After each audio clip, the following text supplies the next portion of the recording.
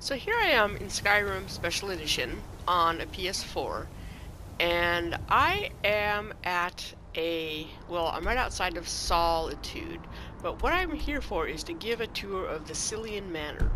This is a player designed a home, which I'm using mostly because it has a shitload of mannequins. As you can see, I'm at the crossroads right above the farm. Katya's farm? Is that what that is? Yes. Catless farm, excuse me. And if you run up here a little bit, you'll notice that I have lampposts of Skyrim installed, and here is our manor. You might see Serena around. I'm in the process of doing the Dawn Guard.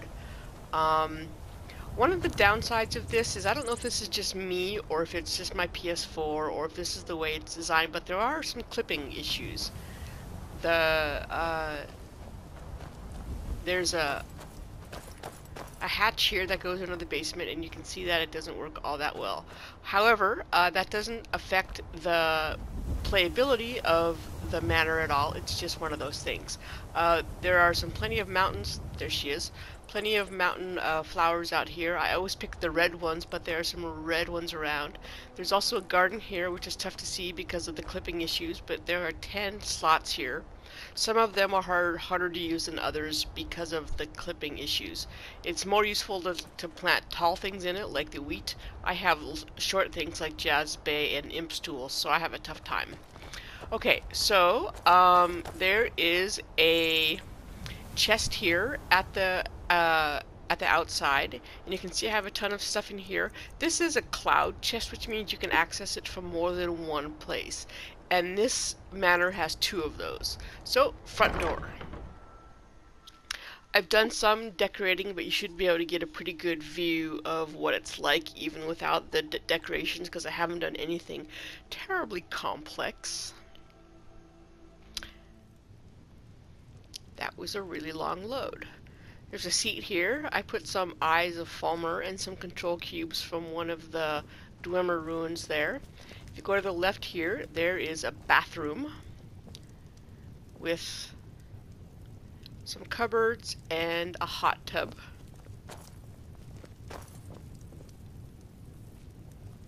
Somewhere I thought there was working water, but that may have been a different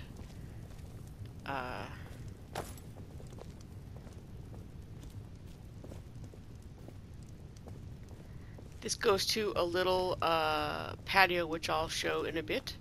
Then in here there is a bedroom for kids or followers or whatever. It's not terribly interesting. Some places to display daggers. Dagger display here, which I put torchbug thorax instead. This is the stone from the very beginning, which has all the locations on it. Dining room table, not much of use here. None of this stuff is actually usable, but it's kind of cool looking. Wait, can I take that? No, I can take the wine. I don't drink in this game, so... Okay, so here's a kitchen with all the Hearthfire add-ins. I'm not terribly thrilled about the East Empire Company stuff. I always think about the East India Company. If you know your history, you know that's what Britain used to take over the world for a while. There's an oven, there's a cooking pot, there's some themed storage, so there's some raw meats in here, a place to put your fruits, your veggies, a whole bunch of salt, cooking supplies, if you want to put your meads in here. I have a few in there. I went through the Honning Brew mead place and stole everything. If you have wines, you can stick them in there. I only have some Ember Brine wine from Solstheim. Let's see, is this the water that works? No, I must be remembering something else. Clothes irons. So, then there's a library over here with a fair amount of space for books. 7 full bookcases. And then upstairs, there's an upstairs and a downstairs here.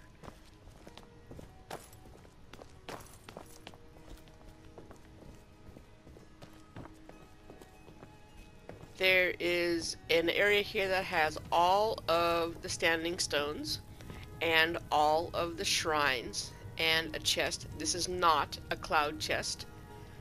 I pretty much only use the Shrine of Kalos. Another dagger place to store. Another room if you have, you know, 8 or 10 children. And there's even more after that. So here's the master bedroom here. There is a little deck out there. Some storage here. This is my Nightingale stuff, but I can't access that bow. It does have some of the bugs that the various weapons racks and mannequins have.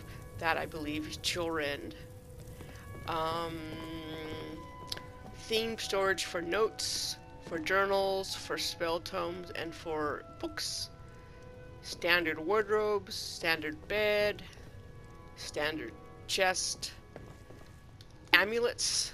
One of the things I don't like about theme storage is that I don't have all the amulets listed on that actually display there. Like, I don't have all the Galder bits. I only have one so far, and yet it shows all of them. That's only a minor thing. 2 safes, and then the piece de resistance, the hidden room back here. And I mentioned the themed storage, like here. It shows all the 5 paragons, and yet there aren't any paragons stored in here. And it shows all of the dragon claws, and yet I only have about half of them. I wish it would only show the ones that you actually had. However, I've never made a player home, and so I don't know how that works, if you could actually do that, or if you'd end up with just an ugly mess. This particular mannequin has the bug of you can't take things off of it. There is actually a way around that. I'll put a link in the description if I remember. And then Daedric artifacts, I don't have all of these. For instance, you can't have both of those. You can only have one of them. I happen to have the Black Star. I don't have that. I do have Dawnbreaker, but it's over there. Again, all the masks, I only have about half of them. And yet it shows that I have all of them. I do have, for whatever reason, I have Canaric, even though I don't have all the rest. I got that with a bug. It was really, really weird. I was just in some random tower, and I got attacked by Canaric, so I took his mask. See, there's Dawnguard, or Dawnbreaker, or whatever that is. Shiny, but not very useful for the way I play. So, a fair number of mannequins in here. So that's the upstairs. And then there's this little deck out here, which I mentioned. Not much to see out here. There's a place to sit. My one beef about these is that if you actually sit in these chairs, you can't see much. This is the ugliest character I've ever played. I would like to have this nice view of Solitude and of all of that area, but if you sit, you can't see any of it. So I wish either the chairs were higher or the wall were lower. Anyway, back inside. Back inside.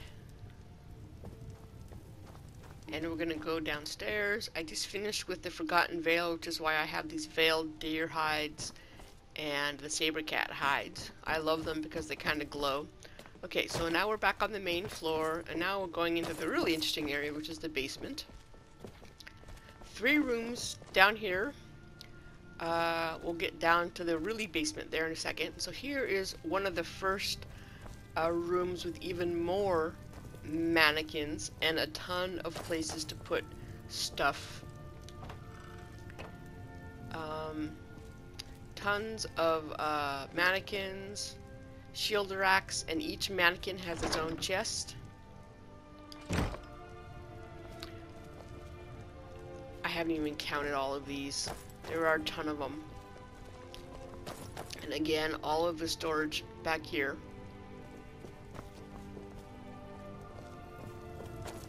So that's the main armor room. Then we have another place to put beds for kids and followers. I tend not to adopt kids, and I only have followers when I have them for quests like Serana there, so I don't actually use any of this stuff, but it's a good place to throw things for decoration. Full on blacksmith's shop down here. You've got your smelter, you've got your blacksmith forge, some more themed storage here. All the ingots. I have a ton I need to drop off, so excuse me for a second.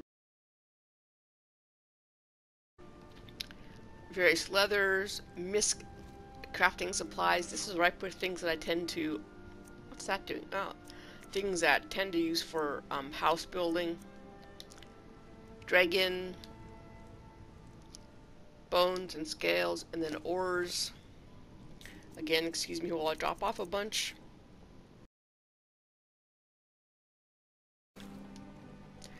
I mentioned that there was cloud storage. This is the other half of that. You have a drop-off chest here, which I saw that you saw the glass armor and things. So this is the same one as outside the front door. This is the second one. This one actually goes into the sub-basement. I only have a few things in here. Then a workbench and tanning rack. The staff enchanter from the Dragonborn DLC. Aardvark skull, that's just a decoration. We've got jewelry, scrolls, heartstones, soul gems, an enchanter, themed potions. So whatever is, you know, I don't actually have whatever that is. That's what, the prolonged invisibility. I don't have one of those in there. These are ones you can that respawn. You can take them. Ingredient theme storage. This is where I keep my alchemy gear, an imbuing chamber, albino spider pods.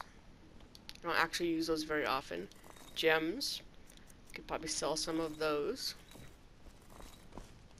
Your bug jars. I only have 2 of them, and you can see it shows all 5. That kind of annoys me, like I said, but what are you gonna do? Oops. That is supposed to be up there. These are all legit. Those are the resonance gems. Crossbows, arrows, bows, battle axes, swords, staves, daggers, maces, war axes, great swords, war hammers, random torch to keep things lit, shields, boots, armors, gauntlets, helmets, another random table. And then we go into the basement. Sub-basement, perhaps.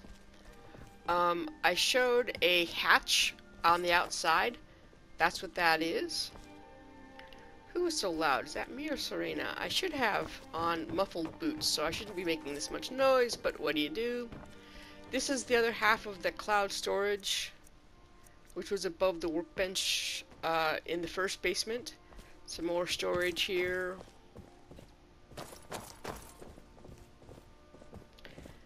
That's again the bug. I had that particular robe upstairs, and then another room full of storage.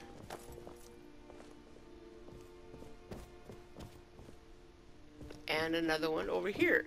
So you can say when I say that there is a shit ton of mannequins in this